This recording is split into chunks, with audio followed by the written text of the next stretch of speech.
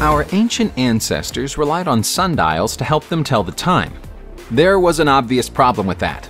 Telling the time was easy during the day, but a little harder at night. That's why somebody invented the clock. It would have been enough just to have the clock face and some hands to tell the time with. But some designers have gone a lot further than that. Some clocks and timepieces, especially grand old astronomical clocks, would be more accurately described as works of art. And in this video, we're going to look at some of the most beautiful examples of clock craftsmanship in the world.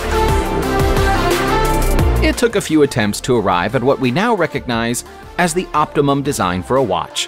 While we currently recognize a watch as something that should fit around a wrist, in years past, watches belonged in your pocket. And that's only if you could find a way to make them fit. The oldest watch in the world evolved from spring-driven clocks, and what you're looking at now is the earliest known surviving example. Correctly called a spherical table watch, it's better known to historians as Melanchthon's watch, after its owner Philip Melanchthon, and can be dated by an engraving on its back to the year 1530. Sadly, it lacks in a watchmaker's mark, but it was likely made in Nuremberg, Germany.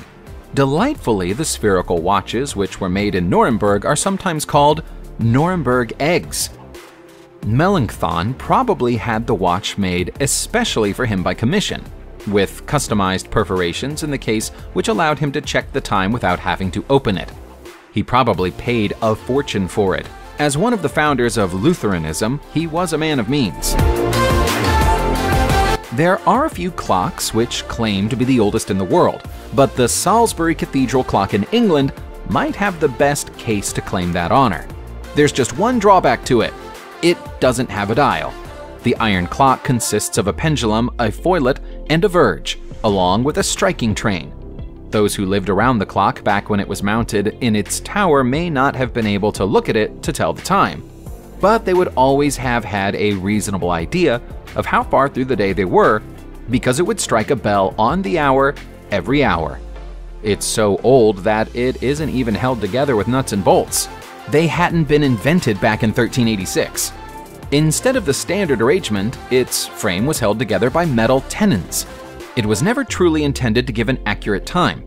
Its most important function would be to chime when Mass was about to begin, as a reminder for the locals to get into the cathedral in time for prayer. The story behind the astronomical clock of Prague is so unbelievable that it could pass for a fairy tale. Its real past is shrouded in mystery, but the stories say it was designed and built by Mikuláš of Kladno during the 14th century. After he finished his work, the Council of Prague is said to have arranged for him to be blinded so he couldn't build a bigger clock elsewhere. As an act of vengeance, Mikuláš sabotaged the clock by throwing himself into the mechanism, costing himself his own life in the process of destroying his greatest work. After that, the clock was said to be cursed, and so other clockmakers were reluctant to repair it. Someone must have eventually agreed to the job, because it's still in operation to this day. Mikuláš was an eccentric, which might explain why the clock displays old Bohemian time and Babylonian time, as well as the local time in the Czech Republic. There's now a replica of this clock in South Korea, although it lacks some of the charms of the original. The Salisbury Cathedral clock may be the oldest in the world, but the oldest clock face in the world can be found at Wells Cathedral, which is also in England. It's been keeping time since 1392, and until 1882, it was still running on its original mechanism. That mechanism is still in full working order today, but it's been installed in a museum. Since 2010, the clock has been electronically powered, but only because the family who'd serviced it for generations eventually retired. Paul Fisher was the final physical custodian of the clock, a job which involved climbing the 50 steps to the clock twice a week and winding the mechanism up, and had been held by his father, grandfather, and great-grandfather before him. The ornate clock has some interesting decorations, including a jousting set of knights and Saracens who do battle around the face of the clock 24 hours a day. The Fisher family have committed to returning to their duties if a power cut ever makes the new electric motor inoperable. The English don't have a monopoly on beautiful old clocks. The French have always had a flair for art, and it's demonstrated in the construction of the Grosse Horloge in Rouen. The name translates into English as the Great Clock, which is a clue to how the people of France feel about it. Like the clock in Prague we looked at, this is an astronomical clock and dates back to the 14th century. In its early years, it didn't even have a dial. One revolution of the clock's singular hand signified that 24 hours had passed, and everything in between was guesswork for the people gazing upon it. It gained its dial in 1592, and was then mostly left unchanged until the mid-1920s, when an electric motor was added.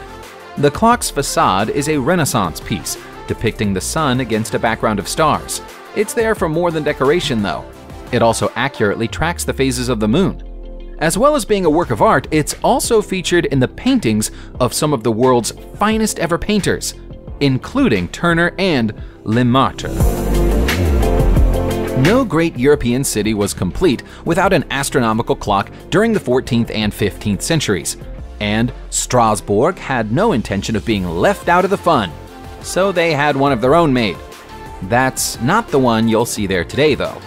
Although it has many designs attributed in common with its predecessors, the current Strasbourg astronomical clock is the third of its type to have stood there since the late 1300s. Very few records of the original exist, although the written testimonies of the time say that it had a giant clockwork rooster as part of its ornamentation, and it scared off birds. This third and perhaps most impressive clock has stood since 1843.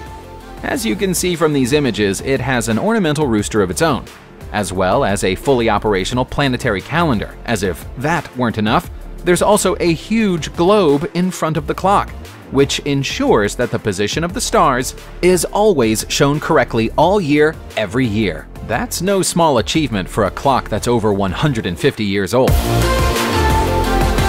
Ladies and gentlemen, we present to you the elephant clock. This unusual timekeeping device came from the mind of Al-Jazari, an outstanding Islamic scholar and engineer of the 13th century. He was centuries ahead of his time as an inventor, and that's clearly demonstrated by the genius of his elephant clock invention. In completing this 22-foot-tall animal-inspired timekeeping device, Al-Jazari was inspired by the Han Chinese clocks of the era, and works on a system of weights and water. Inside the top half of the element is the entire mechanism, which would make a noise every half an hour to confirm the passing of time. The rest of the giant structure is purely for decoration. The system works by draining water through a hole in the middle of a bucket. When the bucket is drained, it pulls on a string, which sets off a chain reaction, resulting in a ball which falls out of the mouth of an ornamental serpent to symbolize that an hour has passed. It seems needlessly intricate, but it's undoubtedly ingenious. The original clock is sadly no longer with us, but several later reproductions exist. We've seen astronomical clocks in Prague and Strasbourg. Now here's one in Lübeck, Germany. The designers of this take on the astronomical design, which is part of St. Mary's Church in the city, wanted to make sure that people would be able to see and hear it for miles around. The face is 2 stories high. As is usually the case with astronomical clocks, this stunning structure displays the date, the positions of the zodiac, and the time. You can also use it to check the progress of all known local celestial bodies through the sky. The only thing it's lacking is the historical importance of the other clocks. This is almost a baby, having been built during the 1960s. At noon each day, a series of sculptures of people, each representing a different ethnicity, passes before a statue of Christ, who confers blessings upon them. Worryingly for those who enjoy a good doomsday prophecy, the clock's internal calendar abruptly runs out of days during 2080. Perhaps there was something the designer knew, which we don't. Astronomical clocks were incredible works of engineering, but it was possible to build one to scale without needing something as huge as Cathedral Clock Tower to house it in. Italian genius Giovanni Dondi del Orologio showed the world how in the mid-1300s, and we can't help but think he was showing off a little with his astrarium clock. Made of over 100 moving parts, the astrarium featured a whole 7 faces and tracked the movements of 5 planets as well as the sun and moon. It also ensured you never missed a holy feast day by reminding you when they would occur, too. It's generally thought that a sterarium was one of, if not the, first mechanical clocks made in Europe. In the written records of Del Orologio's time, it's shown that his peers considered it to be a work almost beyond human capability, and the finest of all of his achievements. Incredibly, despite its extraordinary complexity, the device didn't contain a single screw. A sterarium was built by hand using pins and wedges. Tragically, the ultimate fate of the clock is unknown, having disappeared from the annals of history somewhere around 1485. Bern in Switzerland is home to yet another remarkable astronomical clock.